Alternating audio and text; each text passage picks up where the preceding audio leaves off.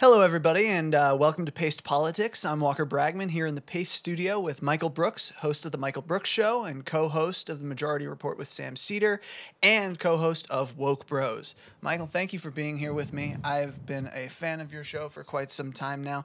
Not maybe as long as some other people, but, I think you have a great... Can't all be perfect. It's my pleasure. Thanks for I thrive on imperfection.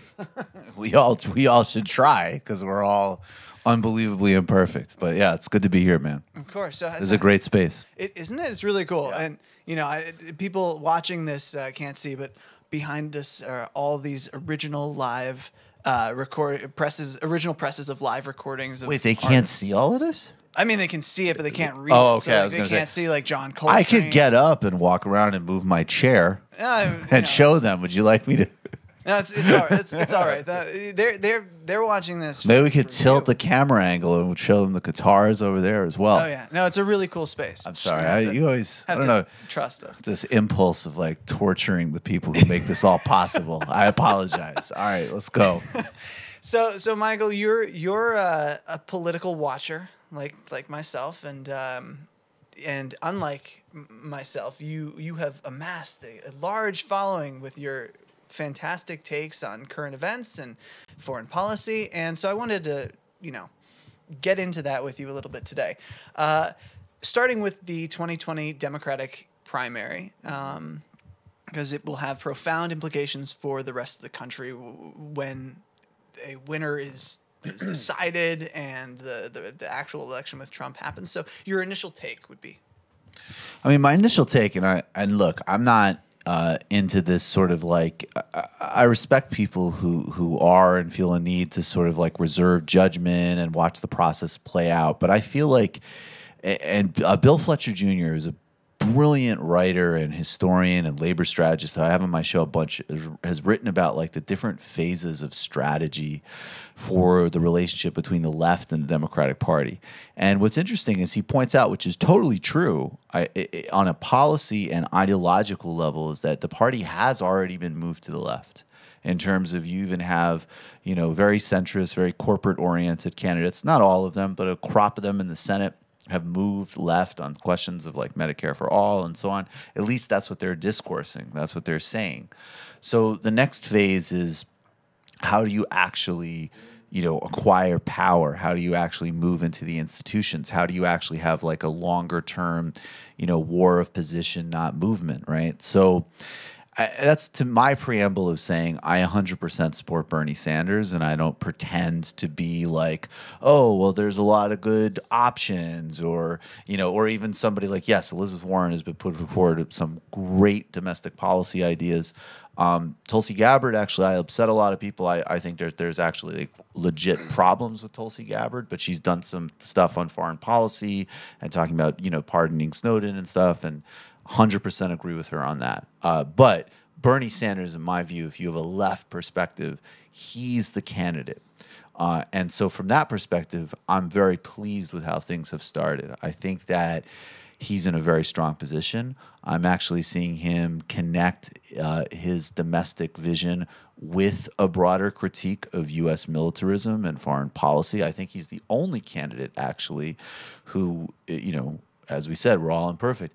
I think the dude actually does have a certain understanding of global solidarity that does come from a form of the socialist tradition that he actually is in. Then people should really realize how significant that is. So I have other stuff that I can get to. I mean, obviously jump in. But I think Sanders is in a good position. And from my perspective, if you're on the left, any type of actual left, from progressive to even quite radical in a Marxist way, this is the candidate.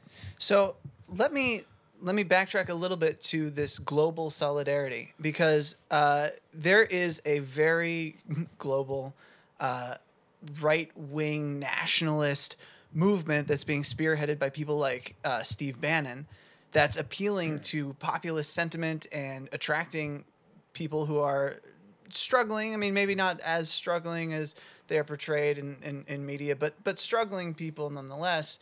And the left Sanders, I feel like, is sort of answering that in a way. And I think Ocasio-Cortez as well, and Jeremy Corbyn. But that's important. I mean, that's not talked about enough. It's hugely important, and I think I don't want to give Steve Bannon more credit than he deserves because I do think he's kind of a self-promoter, and there's some other words I might say if I don't know if we can curse on this channel. Oh, by but all means. I'm assuming actually, as I was looking around while I said that, I was like, I think I can curse here. Do you see the length of this? Yeah, This yeah. is cursing hair. That is definitely a cursing length. I mean, a lot of these guys. I mean, it's not even that deep of a curse, but he's a bullshit artist, right? So even like the right did really well in these European elections, but a lot of the parties that he was tight with actually didn't necessarily. The one he was most closely identified with in Belgium totally failed. But regardless, it is ironic that far-right, fascistic, authoritarian figures are thinking in way more global terms than most people, in traditional center-left and centrist parties. So I think you're totally right. Part of the answer is definitely a robust, economic populism. I also think, I think that whole argument of like, why do people vote for candidates like Trump or Bolsonaro? Is it because of like misdirected, anxiety about the economy, or is it because of just the reassertion of things like racism and so on? I mean, the answer is it's all of the above. Right. I love this argument because we need to stop. Yeah. It's all of the above. It's both and it's also things like, other types of resentments that don't get talked about. Like Lula da Silva, the former president of Brazil, who in addition to being a political prisoner, because of how he communicates and his record of taking so many people out of poverty, is somebody that people could learn from just in the terms of how down to earth he is and charismatic in terms of articulating a left message. It's not so academic. It's not so highfalutin. It's not so posturing. That's a big advantage that Sanders has. But he just said recently, in this interview with Glenn Greenwald from prison, he was like making the point that, Glenn Greenwald was like, look, in the specific period you're president of Brazil, you lifted tens of millions of people out of poverty, and the rich, but why did the rich hate you? Like at that time, they did really well too. It wasn't like you were taking from them. And he's like, because you should have seen, like people are saying like at the Rio de Janeiro airport, this place looks like a bus station. Why are all these poor people here? And that whole class structure is another area of insecurity and resentment and perceived loss that people have to think about. But the other aspect of taking on the right is, and globally, is just honestly also having candidates that are clear, concise, powerful communicators that speak to people's interests but also their ideals in a non-apologetic, no bullshit way. So you see that in Sanders, Warren, and maybe to be honest with you, I don't necessarily see, as a communicator, I don't really see it in Warren very much. I mean, I think she's got great policy ideas on domestic issues. I think she's I respect and like her. But if we're talking communicatively, no, I don't necessarily think so. Yeah, I think, and I think Tulsi, if you wanted to get there, is not globally oriented. I think her, even when she's right, it's coming from a very isolationist perspective, not an expansive one. That is true. There is, and I have to say, there is a bit of an isolationist streak on the left. But we are a war-weary nation. I mean, we've been pretty much my whole lifetime we've been at war, and I'm 30, and I'd like to think that I've seen some things, but we have been at war most of my life, certainly my entire adult life, and that is something that weighs on people. There's a bridge in my hometown named after a kid I graduated with because he heroically died in Ramadi. Mm-hmm. So I don't fault it, but I do think that it is something that is maybe a little myopic. But isolationism, I mean, this, even when we accept the premise that being opposed to isolationism means you're supporting of U.S. military action, they've already won. You know what I'm saying? That's true. So I 100% agree. Like, we need to end any number of military, from pulling troops out of Afghanistan to stopping all of these endless drone wars that are happening across the Middle East, South Asia, and Africa, 100%. But there's another dimension of having solidarity with and thinking of different ways that even foreign policy could even work, as an example. Like, what would a president who even began the small steps of not only pulling back from imperialist wars, but actually started to think in different types of terms of how you use U.S. power? Like, because the reality is that we affect every single country on the planet. And what other things are we doing overseas? You know, when the WikiLeaks cables showed in 2011, I think it was 2011 or maybe it was earlier, that, you know, the embassy in Port-au-Prince was pressuring the Haitian government to not raise wages on behalf of Fruit of the Loom. You know, that's U.S. foreign policy, and it's global in its solidarity for us to coordinate with our colleagues and friends in Haiti to say no, fuck that. So to me, that's the perspective I'm talking about, and Sanders has actually been moving in that direction in some ways. So let me ask you: do you see a situation like Syria as an obstacle to a left-wing internationalist movement or policy push? How so? Well, in that it's something that I think most people would agree that the big bad in Syria. Syria question. I'm just gonna drink. No, it's fair enough. But the big bad in Syria is Assad, and Assad's government, and arguably from the anti-interventionist perspective, you wouldn't be involved in that, and you can and. Well, what is that? So this is again. So one. I mean, obviously, Assyria is very complicated, and that's like a generic thing to say, but it's actually true. So there's multiple big bads in Syria. Assad is, in fact, a big bad, and there's some people who I think are kind of invested because they rightly oppose war and oppose intervention with trying to clean his image up. That's not going to work. The guy has a massive body count, right? As do his patrons from Russia. Russia's air campaign there is totally vicious, as do some of the Iranian proxies. Now, by the way, we, the United States, have a massive body count in Syria. Of course. The groups we support have a massive body count in Syria. The groups that the Gulf has supported and the CIA have a massive body count. The only group that I think there is some sense of solidarity with are definitely the Kurdish forces. Those groups should be supported. But again, redefining what this means. Should there be U.S. military action in Syria? No.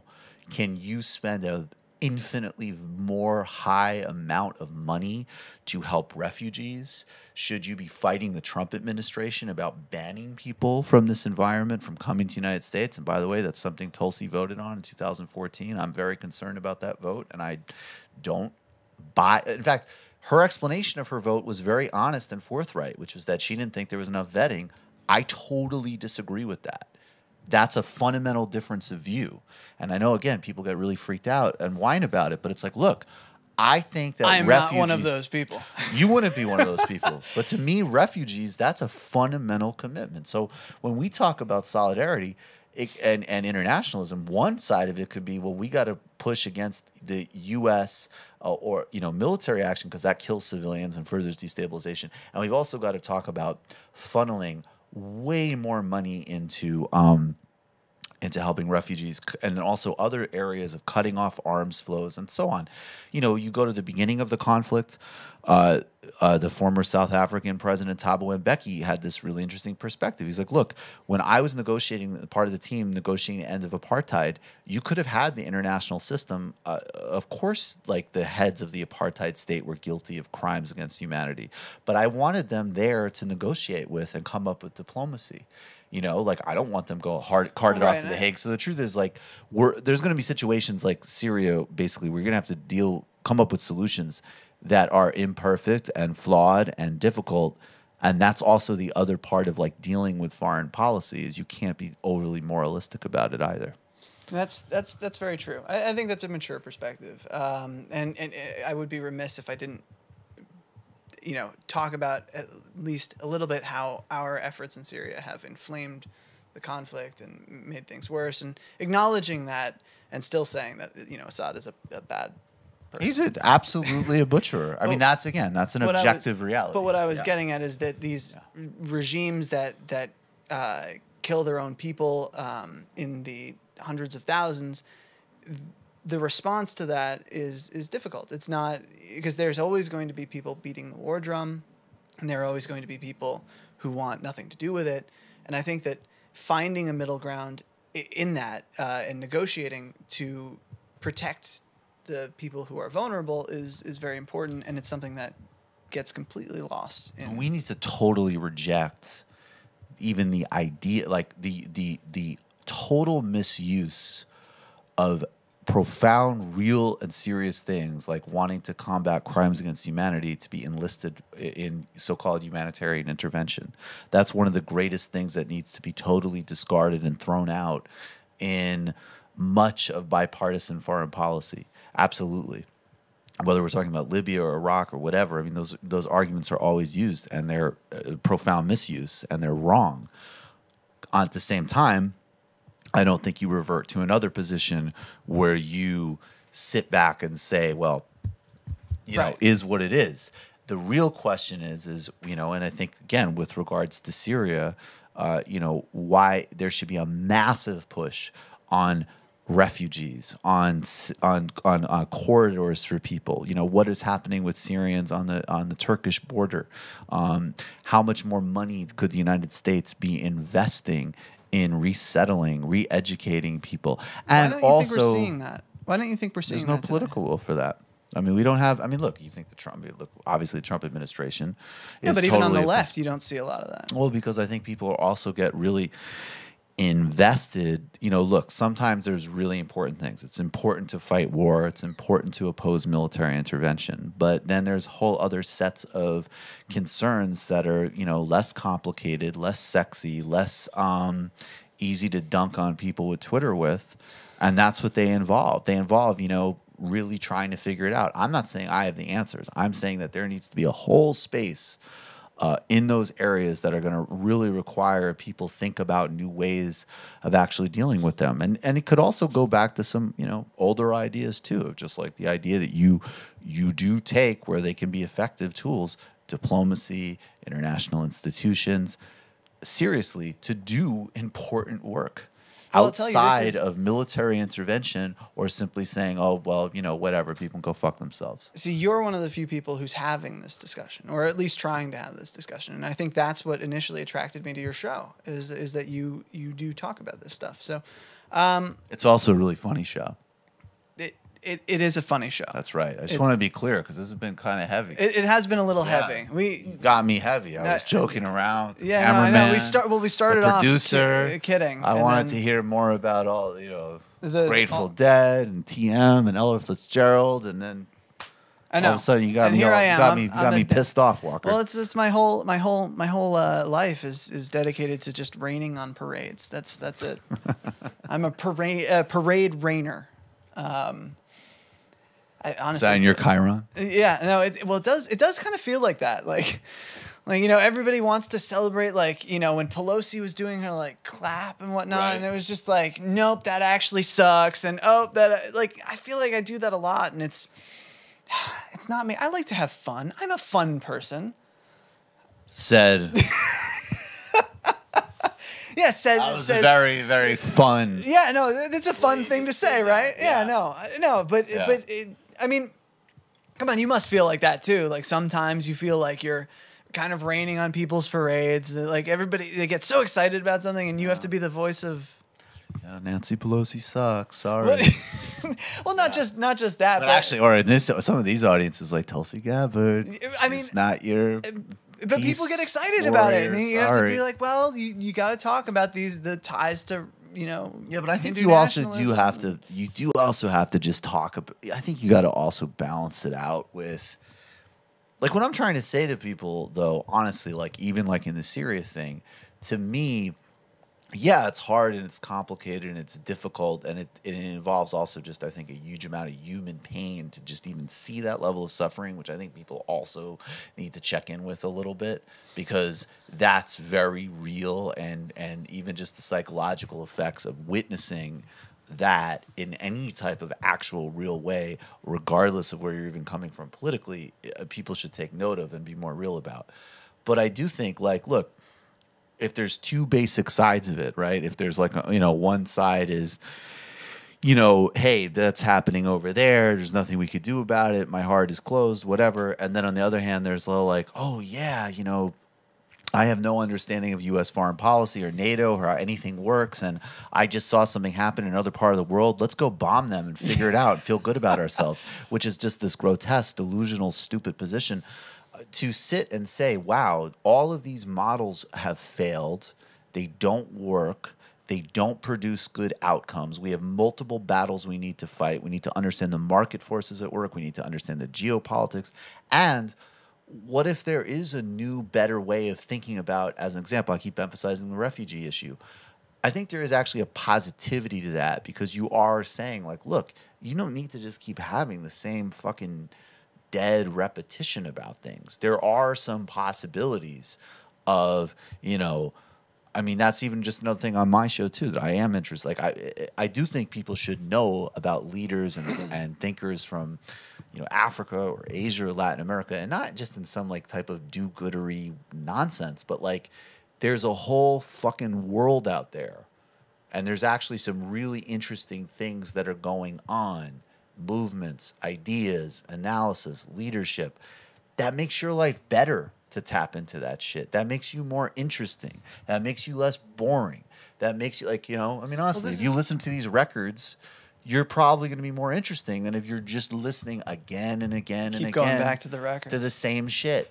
No, I'm going to go to the records again in the next 15-minute block. No, it's cool. That's cool. You're ready. No, it is cool. That's why I'm doing it. I think you're right. I think that's a good point. Like, something that we don't hear from enough, at least in the mainstream conversation about these issues, is the perspective of the people who are living there. The other day, a journalist, actually a couple journalists that I communicate with who are living in Sana'a in Yemen, were tweeting about how there were Saudi aircraft overhead dropping fucking bombs. And like, when the awards are doled out, when the dust settles, they're not going to be the ones receiving them. But they're not even heard. Most important. And they're not even heard. And I mean, again, they're not, and it's not even like, oh, they're not heard in some type of like heavy-handed moralistic way. It's like literally the people there are not heard. Well, that's why they're on social media. Yeah, go and check that out. And the work you do on Yemen is incredibly important, and it's unbelievable and disgraceful how Twitter handled that. I stumbled into it. Like I always my main focus for most of my I don't even know how to say this, like politically involved life has been on U.S. domestic policy. And then there was that article that was like, MSNBC hasn't mentioned Yemen in a year. And I was like, well, what are we missing? So I went and then on Twitter and just found this like a ton of accounts from people who live there who are like, this is our lives. Like, look at this. Yep. Posting videos that, by the way, Twitter won't let you post.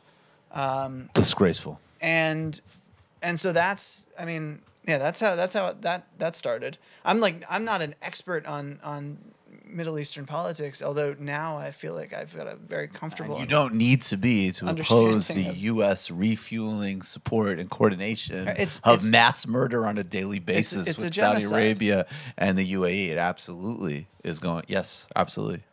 So let's shift gears a little bit from super depressing to slightly less depressing, but also still pretty depressing, and that is the state of the opposition party in the United States. Mm-hmm. So impeachment and whatnot seems to be off the table if you listen to Pelosi, and at the same time, they passed the DREAM Act, which is great, but they have a 38-seat majority, and it feels like their accomplishments are pretty slim. Well, I mean, look, they also passed a really, really important, massive voting rights package, which is both hugely... H.R. 1. Yes, so that's huge, and they need to keep going in that direction. I think the thing with the Democratic Party, though, is like it is not a party. If we were in Europe, literally, it would probably be at least 2 or 3 things. It's a group, factions of people, some of which have very little to do with each other. There's classes of affluent professionals with liberal social attitudes and some pretty right-wing economic attitudes and a blind faith in technocracy and capitalism. There's traditional labor unions, which are incredibly important, whatever their flaws. They're still like a building block of many good things that have happened in this country that are under assault. They represent a dying constituency that haven't been delivered for and have been attacked by Republicans and Democratic leaders for decades, right? Well, they're politically convenient. Yeah, and then you have people of color, like it's and other groups that even in some cases, again, that's another thing that people need to be much smarter about, right? Like, there's absolutely some demographics of like people who, frankly, like they might be willing to vote Republican. They might have some pretty conservative politics if the Republicans weren't so fucking racist.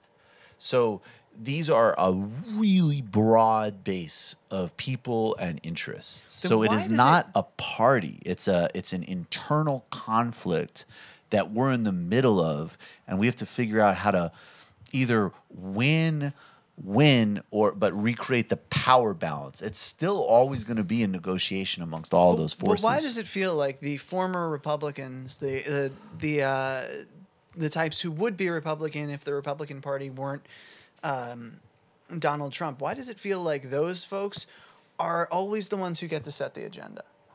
Well, I mean, what do you mean by set the agenda? So, I mean, okay. You mean like the people on MSNBC? Like, cause yeah, again, okay, so let me clarify. So when I say set the agenda, I mean, they're the folks who are in power. And if they're not the ones who are in power, then the people who are in power treat them like rare birds. Well, I think the second thing you said is I think that is true. I think that the Democratic establishment is, but because for a number of reasons, right? They aren't, I think it's because some people they're just not that far apart politically, right? We already know that plenty of people in Democratic leadership and institutions they take funding from the same, Exxon, the United Arab Emirates. They have all sorts of right-wing attitudes and policy sets. The other thing, though, is I also think that, it also comes down to how you understand Trump. And even some people who actually have really good politics. Look, it's stupid to not understand how unique and distinct a damaging thing Trump is. And I could just say this on the level of, like, as an example, I have a lot of people I'm very close to in the Haitian community, right? That is a fucking difference to have this motherfucker be president, including on horrifying, middle of the night, your life is ruined level, right? So it'd be profoundly stupid to not be real about that and insulting to the broader allies in a struggle. On the flip side, you have tons of people, and the people who populate these think tanks and cable news and all of that, who they think this country was hunky-dory until this guy came along. They have no understanding of inequality. They don't care. They thought you go to Obama and you have Clinton and everybody watches HBO Go and it's cool. They have no structural understanding, including even, it's funny, even on the things they fixate. Because to be honest, the stuff like the white supremacy should not be so surprising to you if you knew this country's history. Right. And our politics. Right. And that's the thing. Like, from a historic perspective, this is normal for the U.S. Like, when people say we shouldn't normalize this, I take umbrage at that. I'm like, this has kind of been the normal. And is there really much of a difference between coded racism and just outright racism? Because in the end, the racists know you're talking to them. Well, I used to think that in some ways too, and that's why I always thought Trump would win the Republican primary, and I thought, whatever, and I even thought, obviously when he was dunking out of the Republicans, it was hilarious to me. But the thing is, and he still cracks me up, which is fucked up. But like, no, it is different because he's a total troll. But it is different because clearly, I think, especially amongst groups of people that have like an authoritarian mindset, it definitely is a permission granting thing. So you can't not correlate rises and things like hate crimes and stuff with the environment and the template that's set on top. You can't. We're also more aware of the. Yeah. I think the country as a whole has moved farther, socially at least, left of where we were in the 90s. Parts of the culture have moved way. I mean, that's a real both ways thing. I just mean a majority. Like and by that, like the people who are on television, we're much Well, more. what part of it though? See, that's the thing is like I don't, again, sort of like yes, there's more people who are trying to sound woke on MSNBC or whatever with in most cases without much substance. MSNBC, Fox CNN, News, shows are more inclusive these days. Fox also didn't have like the directness of what Laura Ingraham and Tucker Carlson represent is so much more extreme than that was during the Bush era or even during Obama. And yeah, obviously culture is changing. Look, it's a paradox. There's no doubt. I'm not sitting here telling you that people are getting worse or better. It's happening in both directions.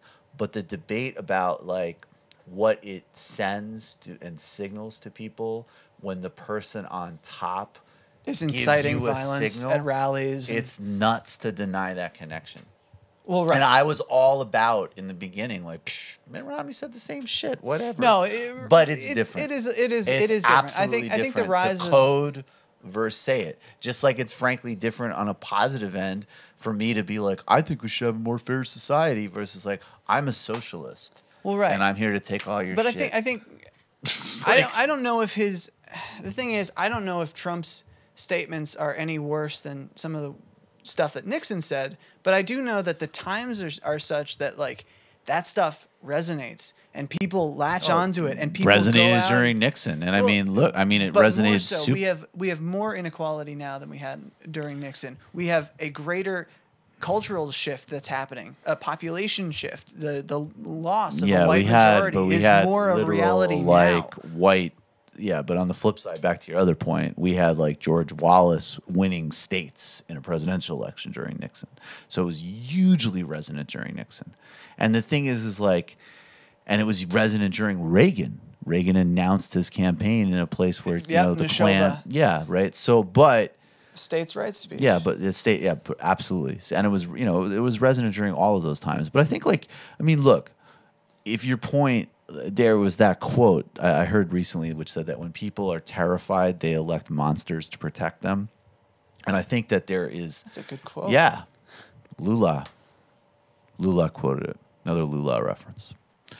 But, yeah, what are you saying? I was just saying that because of where we're at culturally in this unique moment and where we're at with inequality and populism is coming back in a way that... I mean, maybe in the 50s it was still alive, but I think that populism really emerged as a political force, a major political force after the Great Depression, and sort of started its decline after maybe Harry Truman. But I don't want to say that all of these things are the same populism because they're not. You know what I mean? Like, and again, it's complicated, blah, blah, blah. But the truth of the matter is like FDR. Yes, it needs to be complicated by a bunch of different things, and he's far from perfect. But at the same time, like, let's be real. There's programs that were created at that time because of the labor movement and because of his presidency that are still saving people's lives today. Of course. Right? That was a really positive populism. The populism but on the other hand, 200,000, I think it was like, it might have been less, 20,000 of Nazis rallied in New York City at Madison Square Garden. They filled Madison Square Garden. So that was it. It's not like the other side wasn't there. It's just that the left side kind of came to power because we happened to have Hoover before that, who presided over the crash, and his response was sort of inadequate. And and so made it worse. But now with austerity. Yeah. But now we had a financial crash, not as bad, but very bad. Very bad. And we had a president who was a liberal preside over the recovery, and that recovery was not like it was not enough in so many ways. It was totally not enough. But I feel again, but of course, but again, this is like where I'm getting like burned out on all these conversations because I feel like even when you go back to Obama, it's like, okay, some people are so invested in either the fact that Obama bailed out Wall Street, didn't do structural reform, didn't take on inequality in a structural way, let Silicon Valley run amok, all of the stuff that we know that the Obama administration was on a policy level. It was not a progressive administration. It did not solve structural problems. And other people are super fixated on the fact that clearly having a black president really freaked a lot of people out, including people who, by the way, on the other side of it might not have been as fixated on these issues as they are now. Both of those things are undeniably true, and they're both something we're living with today. They're both real, and people on both sides of the shit, because they slot it, like now, we know the people who are more likely to focus on xenophobia and sexism and racism, they're tending to cluster around, corporate right-oriented candidates, and we know that people who focus on the economic side are, using it to prop Bernie. But my point is that it is all of the above, and frankly, even if you had a correct understanding overall historically, even of both factors, that would still lead you to having left-wing politics. It would still be the answer to have a left perspective. It would still be the answer to have some form of real socialism and broader democracy. But the thing that held up socialism historically in this country has been racial division. That has undermined it. If you look at the roots of the Nixon backlash, right, a major part, and it's so important because everybody's sanitized the civil rights movement of King, and those people were those leaders were radical, and they were both talking about the civil rights that everybody has a sense of, which could be jeopardized if we continue Republicans in power, and already have been in voting rights. Oh, absolutely. But it was also that they were saying, and you looked at that speech, the I Have a Dream famous speech, the name of that rally was the Rally for Jobs and Justice. The point was you guys have a social democracy that exists for white people, and we're going to get in on that as part of a full democracy. So and that's the when you Nixon saw capital, the flight of the white there's working flight class. and so it's both and on the flip side, there's other historical examples you can find, like in Reconstruction, where there's actually these amazing multiracial coalitions that deliver great things together. So it's not static, but it's both and. So how do you break through the noise then? Because I just did. Drop the mic. Don't drop the mic. No, I don't want. I don't want to give this guy a hard time anymore. Take it, man. The mic can take it. Oh, okay, great. Okay. All right, cool. But yeah, no, I mean, but how do you break through that? Because, I mean, you're one voice, and presumably now, two voices. But you have this fight that's been going on, and actually, I think somebody who has been doing this really well is Peter Dow. And I don't know if you've been paying attention to Peter Dow's He Twitter. was on. I haven't. I was behind the curve, but he was on the Majority Report last week. So yeah, but just people who are saying enough with this. But at the same time, I do feel like that impulse has to be tempered by a recognition that like somebody like Biden is regressive. Somebody like Biden, ironically, is regressive on both sides of what people are right. talking about. But I mean, look, I think the problem with Biden strategically is that this is actually a commonality, and especially when you do have to just look at it as like, hey, we're in New York, we're all talking about politics, and we're on these various media kicks, whatever. Nobody that I knew, regardless of whether they were, still with her or like, Bernie didn't, he's not strong enough on Venezuela. They all hate Biden, right? And my thing, and of course I hate Biden too on a political level, but I always said, look. But not as a person. Well, I don't find him that off-putting whatever. He's an asshole. You're not Jennifer Rubin on this. Like he's unappealing as a person. Oh no! I'm not even talking. No. Well, I'm not talking about. I actually don't really. It's funny because part of my job is obviously making fun of a lot of people, but particularly a lot of politicians. To be honest, don't make fun of me. I just don't really. I don't think I could take never. it. I love I'm way you. too sensitive. Me too. I can totally dish, but not take. So I get it. But But Biden is someone that if you go outside of our circles, he's actually got a charisma that a lot of people find appealing. He's got something. Now, again, on the flip side, when he's like a hair plug Han Solo. No. It's not bad. It's not bad. But like Han Solo from the first movie when he's a mess and super sexist. Yeah, watch it again. He's really sexist. I mean, I'm saying like I know like I don't want to like pull like an obvious, but like my grandmother likes Joe Biden. Like it's not like it's if you go to normal people. Sometimes normal people are wrong and behind the curve. Sometimes we're being nutcases and they're like, chill the fuck out, and they're right. There's a lot of people that are just like, well, I like Joe Biden. He's a plain-spoken guy. He says, you know, God bless you. He's nice to his family. And he worked with Obama. He's a senator for decades. Now, I definitely think Bernie can defeat him.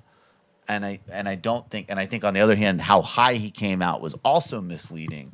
But people were not understanding, because one of the tricks of this job, which is funny because we're always arguing with and dunking on and blah blah, but you have to sit back at times and just be like, why does somebody want something?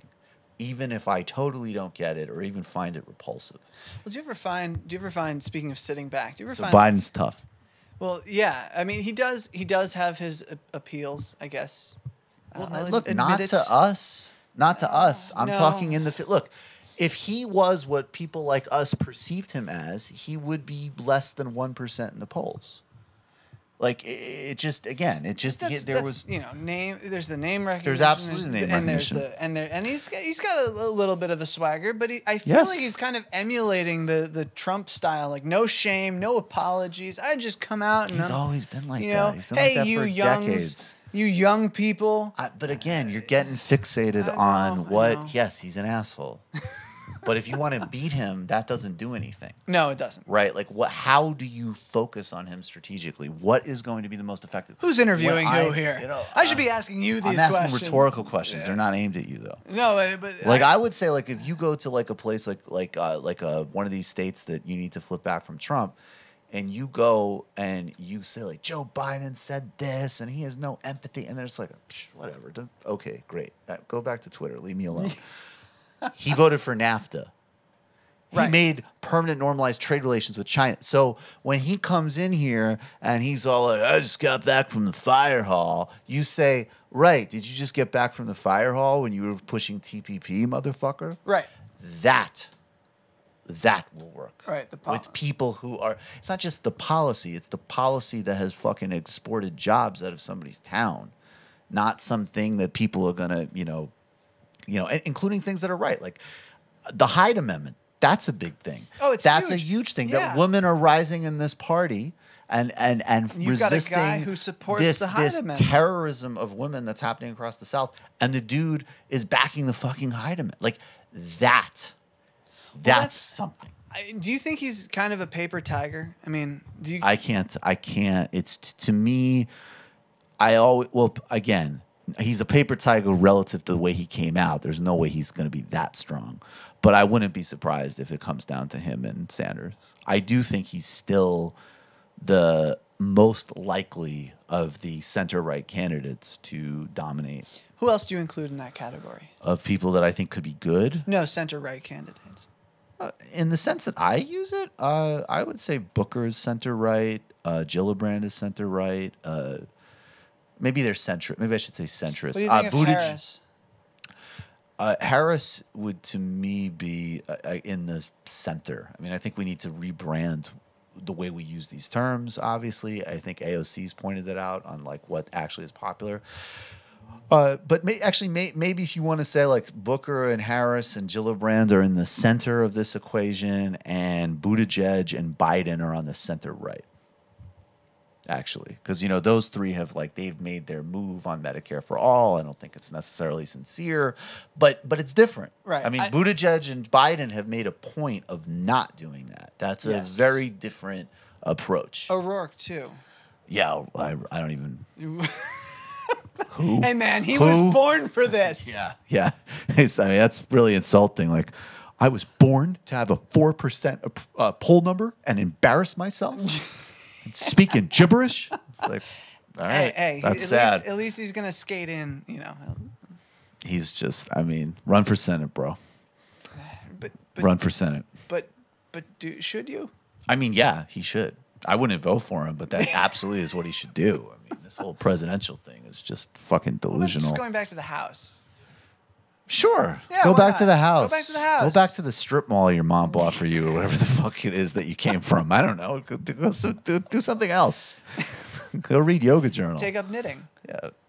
Yeah, I think he's a little more active than that, the jerks. I don't know if he could knit. He seems very antsy. I'm going to tell you something right now. It's very important. I feel it very strongly in my bones. We're here at Pace Studios. So excited. There's records. I'm going to move my chair. Can I move my chair? No, bro. You got to stand on your chair. Oh, right. I'll be out of frame if I did that.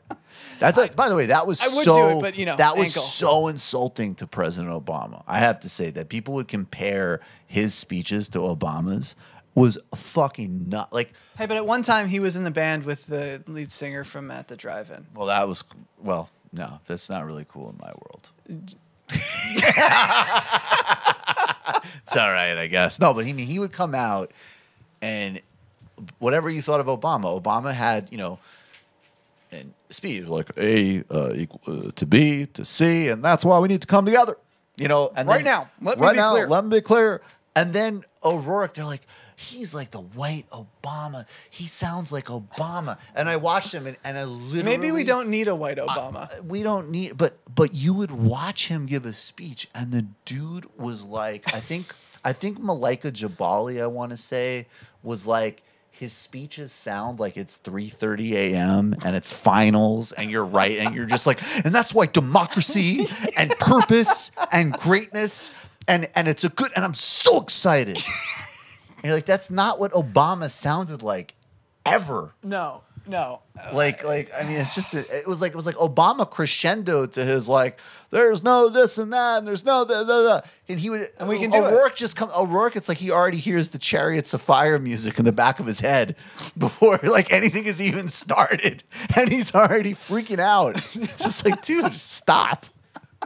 What are you doing? Well, listen, I do want to wrap up, but in the last few seconds that I have you. Your thoughts on Warren. I want to go back to that really quickly. You said that she's not a great communicator. I tend to agree with that, but there are a lot of people who find her very inspiring. Do you think that Warren is? Do you think that she could beat Trump? Yeah. But again, to be honest with you, if Trump is in the right position, I think even people that I really don't like could probably beat Trump. Like, I think, to be honest, like Bernie, I think would have definitely beat Trump in 2016. At the same time, if Joe Biden ran, he would have beat Trump. Like, some of that was, and this is another thing that people don't like in politics, definitely he would have beat Trump. I don't know if I agree with that. 'Cause Not after Sanders run. Not after Sanders run. If only because when that conversation happened, I mean, that was the right time for those conversations about Medicare for all, about $15. But you know what you're wage. underestimating, in to some extent, and it sucks, and it's for better for worse. But some people always want to talk about policy and ideology. Other people want to talk about identity, and all that stuff is important. But there's another part of politics that's just like, are you good at that shit or not? Are you a good campaigner? Do you know how to do a speech? Do you know how to get out there and whatever? And so, anyways, I'll get back to Warren. But I think counterpoint to that, sorry, is that he copied and pasted in his climate plan. So talking about good campaigning. I mean, nobody cares. No, I know. That's like the classic example. I know. Dude, I'll but use at that the to same hit. Dude, time, like, go outside of this building. It ruined his 1988 campaign. You're going to do it again? That was different. I know it was different. Dude, this is a good example. No, this is a great example. If you went downstairs, no, this is a really good example. This is a really good example. If you went downstairs and you stopped 20 normal people going about their business and you said, hey, there's a dude who's running for president who took somebody else's biographical story and presented it as his own, what do you think about that? They'd be like, that's pretty fucking weird. Who is that? And then you went down, you're like, hey, did you know that he used somebody else's climate change language on his website? They'd be like, get the fuck out of my face. I have a life to live. Leave me alone, you freak. Dude, nobody cares. Nobody cares. Nobody cares. Nobody cares. I'm sorry. Nobody cares. You care. I barely even care about I mean, that one. I don't really. Hang on. I care. No I care normal more people about, care about that shit. I care more about. The I care fact about that where this he is- got it from. He picked some of it from a right-leaning place.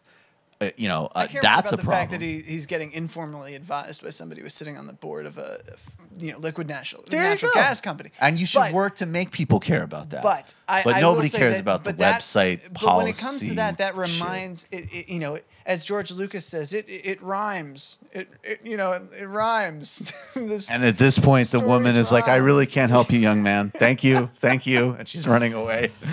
But anyway, back to Warren really quick. And then I think she then could. I'm I think getting she. mad. I know we got to go. I think she could beat Trump, and she's the only person. She's my second choice to Bernie, even though I think her foreign policy is like actually abominable. Oh, it's terrible. It's terrible. Atrocious foreign policy. But I don't think that. No, I mean bluntly, I get why people find her inspiring.